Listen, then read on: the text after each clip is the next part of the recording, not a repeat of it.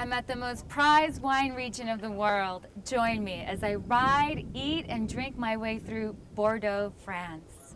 Come along while we ride into a 17th century military fort that today accommodates vacationers. We'll find lots of places to let the horses be horses. We'll get to know one of the most accomplished tour guides in riding vacations, and go behind the scenes to see how some fine restaurants celebrate their local cuisine using regional recipes. Tour underground in a monolithic wine cellar, while the horses experience their very first boat ride. I'm Jolene Hardignano. Welcome to my show, Main Course.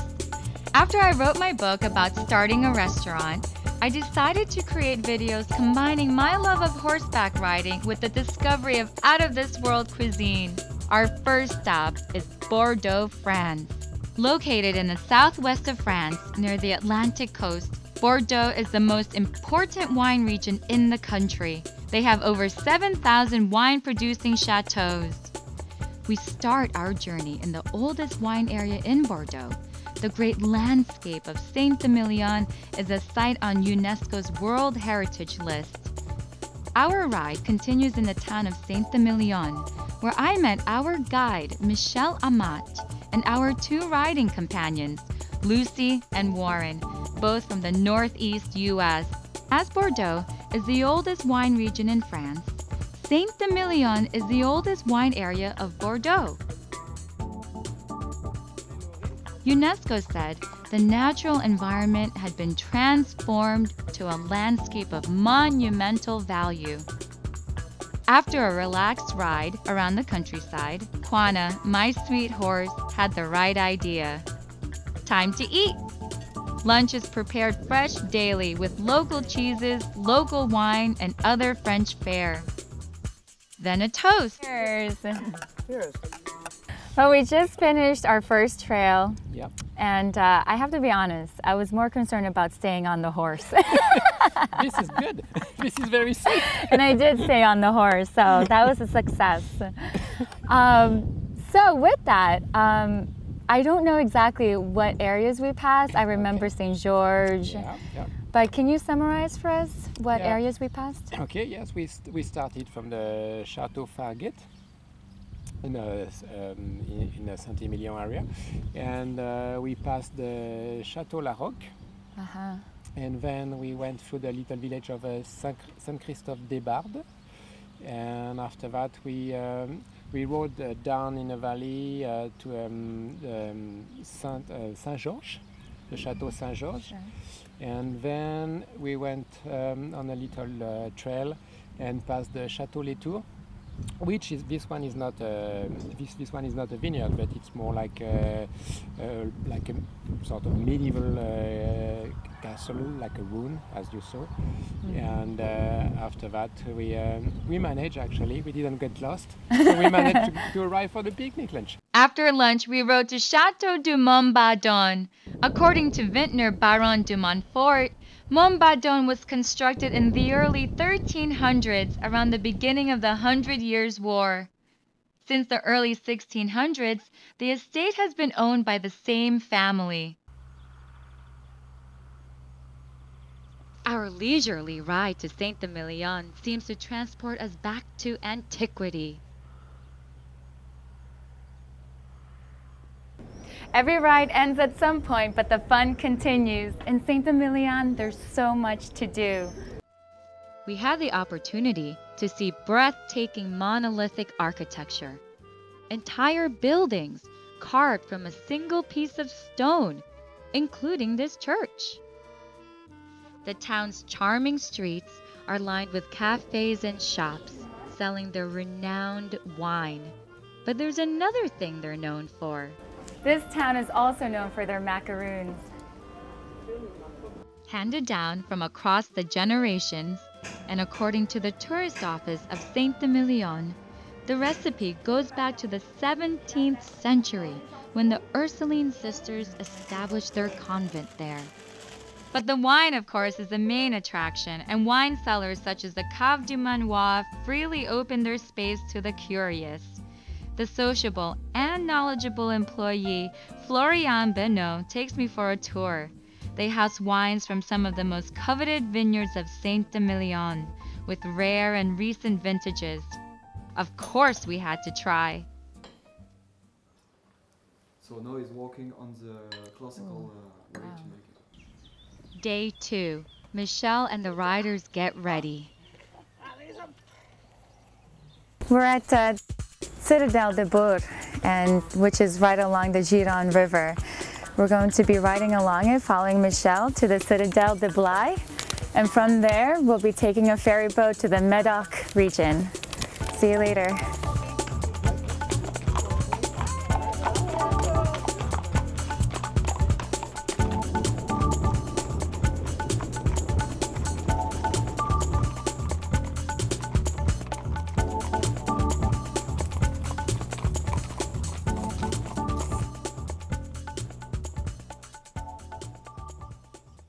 Blaye is on the bank of the Gironde estuary.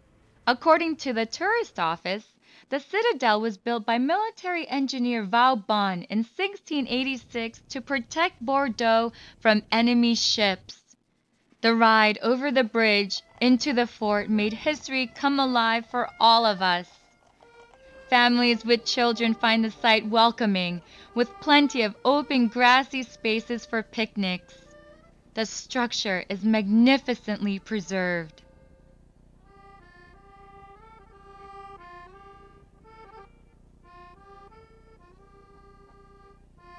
Outside the citadel, we make our way to the port where we'll connect with our ferry to the Médoc region.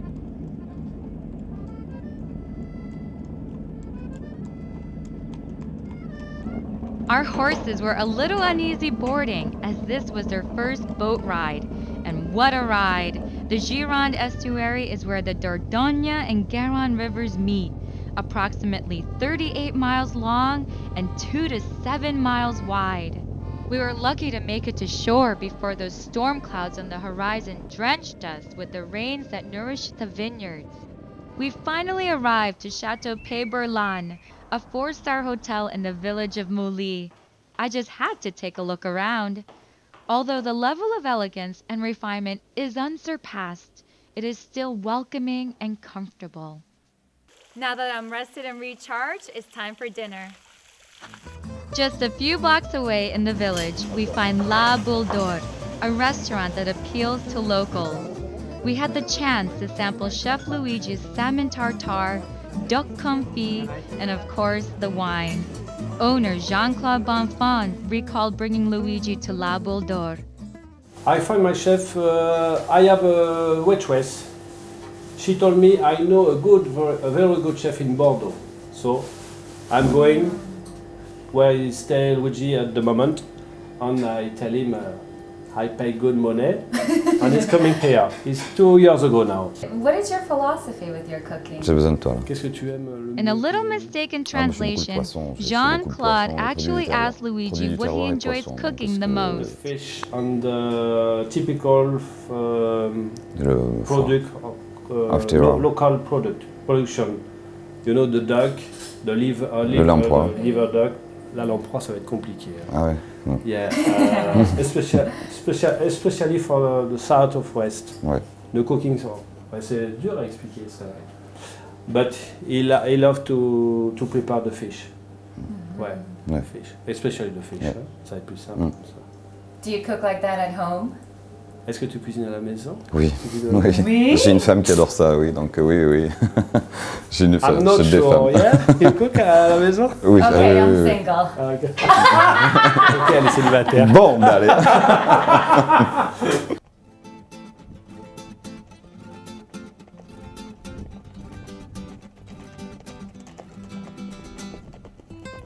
Our third day continues through the Médoc region with a landscape featuring panoramas of chateaux such as Lanessan and La Tour. Pichon-Longueville is spectacular with its beautiful historical grounds integrated with modern technology. It's located in the Pauillac region of Bordeaux, mainly harvesting the Cabernet Sauvignon grape. I got a chance to sit with their sommelier, Corinne Richaud. She explained that she worked for a time in England. And I've been working for chefs Gordon Ramsay. I don't know if you know the chef. Yes. Yeah. So I was head sommelier. I was buying wine for him, and I started to work in Château Pichon Longueville 2 years ago. Tell us what a typical day is for you here. I'm drinking from 9 o'clock the morning. No, I'm joking. I'm joking. So no, I'm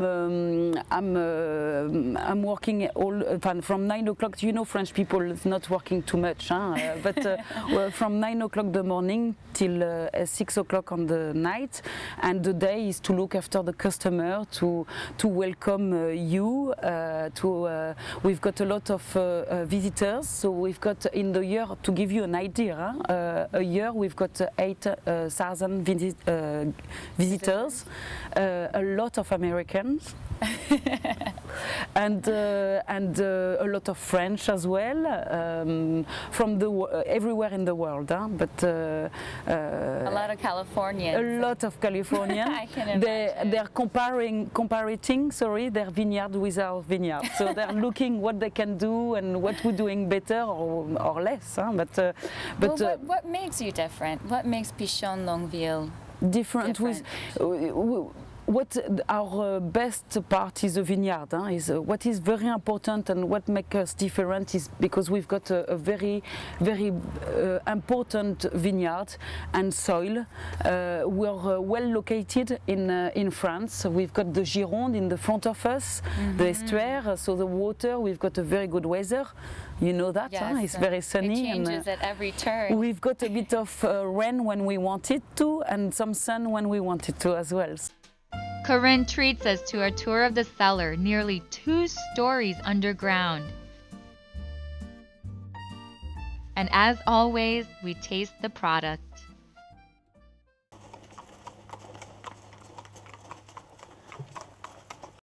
In some locations, fast-moving cars and trucks share the roadway with our team, and in one case, the horses were spooked. When we settled in later, I spoke with Michel about his experiences leading these expeditions. I've been doing, well, especially that kind of tour since 15 years, but I'm around horses since 35 years. I started to ride here 35 years ago. Before I was an accountant near Paris, only for 2 years, but didn't really like my job. Well, it's not like I didn't really like my job, but I didn't want to do it for 40 years. So I had to make a choice, so I quit my job and I started to work around horses and, well, taking more lessons, of course, and getting certificates to teach, to take people on trail. What was your inspiration, namely for Western? Oh well, I guess it's from the little boy watching too many Western movies with John Wayne or Clint Eastwood, or yeah, well, became true.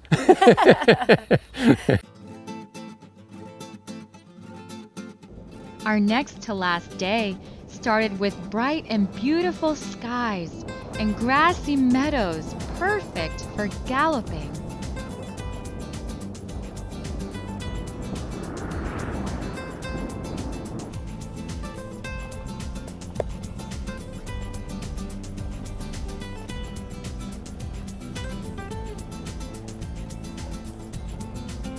We're still in the Medoc region, and you can tell by its soil. It's sandy with lots of gravel and stone. Today we rode along the Gironde River, headed north, and got a little lost along the way, but still found our way to Château Loudun. And this place is definitely worth seeking. It's not the biggest, but the people here are the warmest. Château Loudun extends to over 330 acres and is classified as Medoc Cru Bourgeois.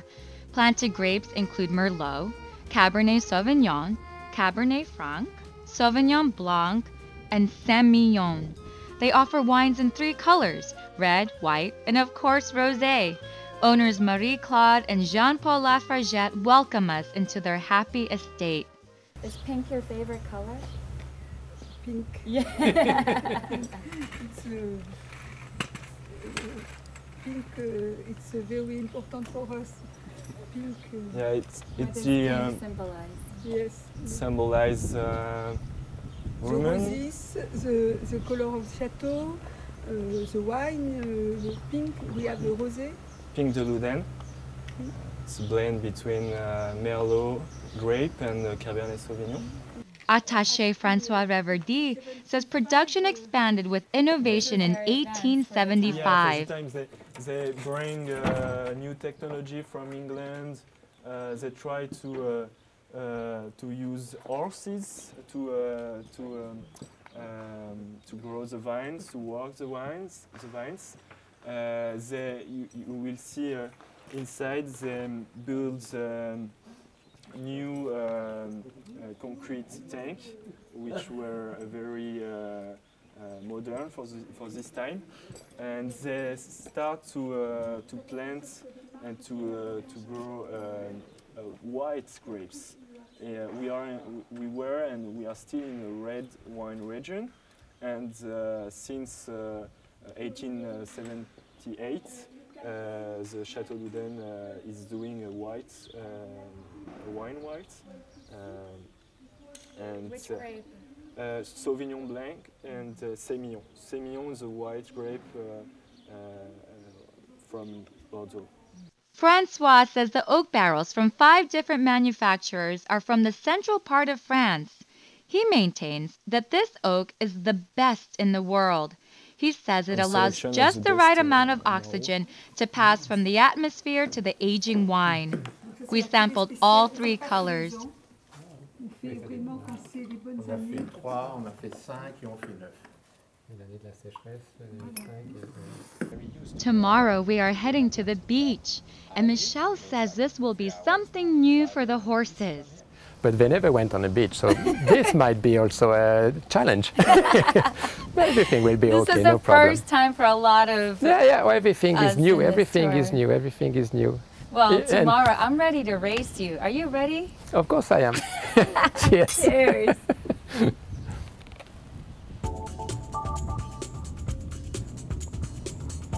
We galloped through the dunes and weaved through sandy trails until we reached the Atlantic.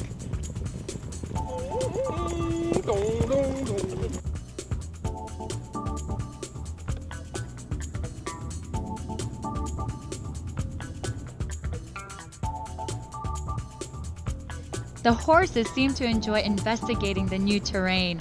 I had my hands full trying to keep my horse from rolling over on the sand. Looks like he's trying to go down. Leading the horses to the breakers, they were a little timid at first, but then became acclimated to the novel experience.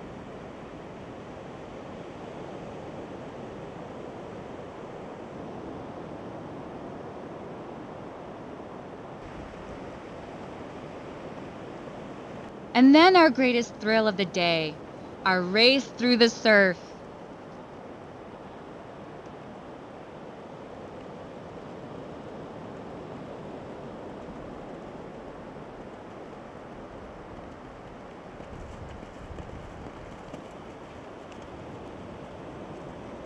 Congratulations, Celine. Thank you. Good job. You made it. Thanks, Michelle. It was hard to believe that we were nearing the end of our journey. Saying goodbye to Kwana was surprisingly emotional for me.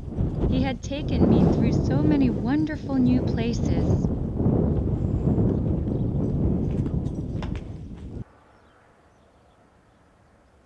With its close proximity to the ocean, the chef at Chateau Beaujardin likes to showcase a variety of fish preparations on his menu.